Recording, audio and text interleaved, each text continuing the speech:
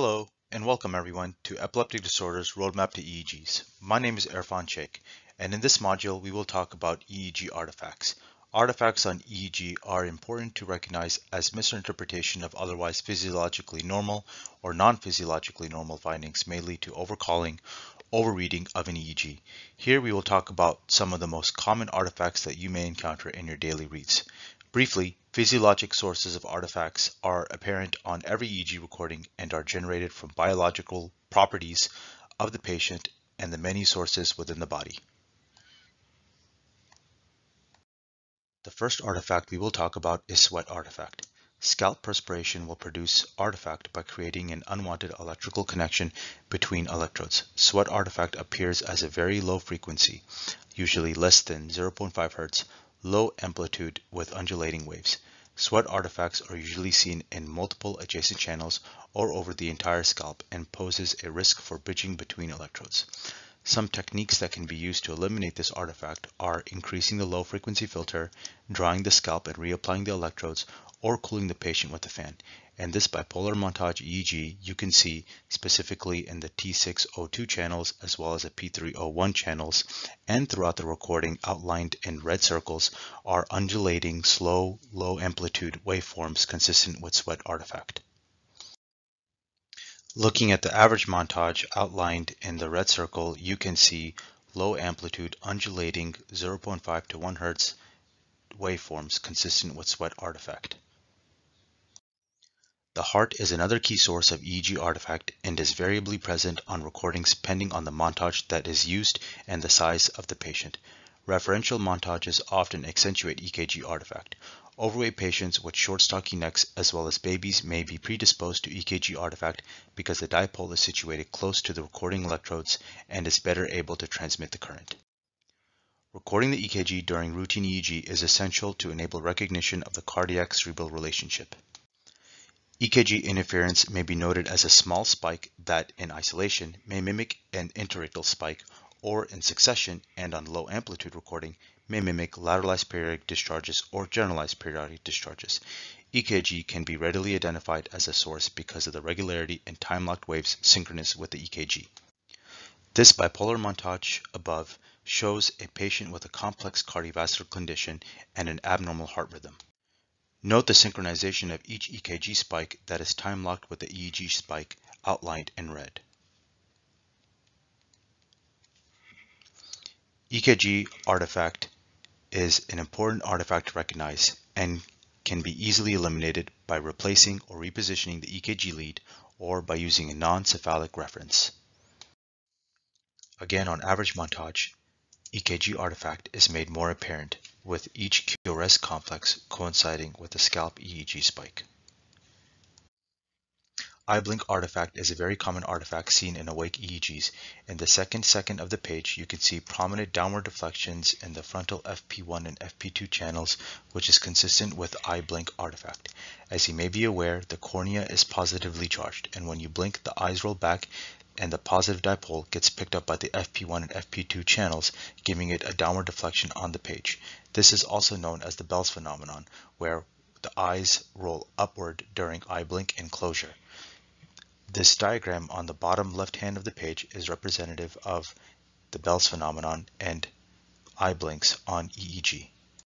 This is an average montage showing eye blinks. As you can see clearly from the FP1 and FP2 channels, there is a downward deflection on EEG representative of eye blink artifact.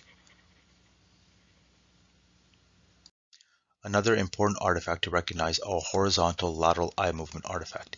This is noted in the frontal eyelids with the eyes moving horizontally and slowly. This is best noted in the FP1 F7 and F7 T3 on the left chains and FP2 F8 and F8 T4 on the right chains. Another feature of eye roving movements noted on this page is shown below in the lock-rock channels, circled below in the red. Lock-rock stands for left outer canthus and right outer canthus, where the undulating waveforms noted on the lock-rock channels coincide with the horizontal lateral eye roving movements noted in this page.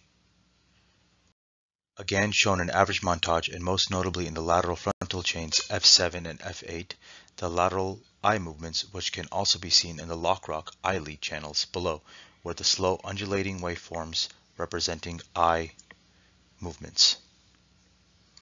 In this bipolar montage, we will look at eye flutter artifact. Specifically note the rhythmic 2 to 3 Hz oscillations with the restricted field to FP1 and FP2 fitting the distribution of eye movements on EEG. Additionally, note the 8 Hz PDR suggesting wakefulness in this patient, outlined by the red circle and the star. Another important way to confirm this artifact is by taking a look at the video and looking for eye fluttering movements on the patient. This is an average montage looking at eye flutter artifact, as noted in the FP1 and FP2 channels with rhythmic 2 to 3 Hz oscillations. Although these may appear pathologic, noting their distribution to be mainly over the FP1 and FP2 regions and without a particular field, the reader can quickly identify these to be artifactual. In this montage, we will take a look at glossokinetic artifact. The tongue is a large muscle and located centrally within the head. The tongue, similar to the eye, creates a bioelectric dipole with the tip of the tongue negative relative to the root. During oropharyngeal motion, a direct current potential is produced that is often diffusely seen with frontal and temporal predominance. This artifact is produced during tongue movements such as swallowing or speaking. In this bipolar montage, glossokinetic artifact can be seen in the center of the page. During this routine EEG, the patient was noted to be singing. Note the high amplitude frontally and temporally dominant slow waves produced by the tongue's upper movement. This is differentiated from other forms of delta slowing by the predominant muscle artifact noted by the high frequency activity overlying the slow waves. Again, in average montage, note the high frequency muscle activity in conjunction with the waveforms. Validation of glossokinetic artifact can be made possible through application of tongue movement monitors with electrodes placed above and below the mouth, over the chin and cheek. Secretion artifact occurs as a result of secretions, fluid movement in the upper respiratory tract. From this bipolar montage, you can see the extremely regular periodicity of this activity, which would fit with respiratory rate ventilatory settings usually. In this case, 4 per 15 seconds, so a respiratory rate of 16 per minute.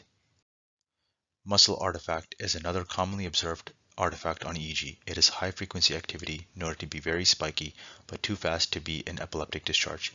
It is commonly noted during the awake state and may obscure critical portions of the recording, such as the EEG bipolar montage shown here, where there is obscuration of the right hemispheric leads as circled in the red. The frontalis and temporis muscles are the principal site of myogenic artifact. Frontalis muscles become most involved with forced eye closure and photic stimulation. Temporalis muscles may become active with jaw clenching, chewing, bruxisms appearing as bursts of fast activity. In the average montage, you can see high frequency muscle artifact obscuring the EEG on the right hemispheric chains. Padding in infant can produce a non-physiological normal artifact. This is called padding artifact. In this bipolar montage EEG, note the rhythmic delta activity over the left occipital region and the right frontotemporal chains that shifts in the second half of the page. This is induced by movement of the electrode wires. A similar pattern can be observed with chest percussion therapy. Similar rhythmic or repetitive artifact can also be produced by electrode wire or patient movement from ventilators, percussive anti-bedsore beds, intra-aortic balloon pumps, and oscillatory ventilators. The shape of the artifact depends on the frequency of activation of the device and is usually a slow wave or mixture of frequencies superimposed on a slow wave and is typically stereotyped or monomorphic. Location of this type of artifact depends on the location of the padding and position of the baby. When in doubt, look at the video to confirm when the video is available. This is the same artifact shown in average montage. Note the rhythmic nature that coincides with padding as the leads are being moved alongside the patient, as best appreciated in the O1 and right temporal and right occipital regions. To wrap up, in this module we have covered the most common EEG artifacts that you are most likely to encounter on your daily EEG reads.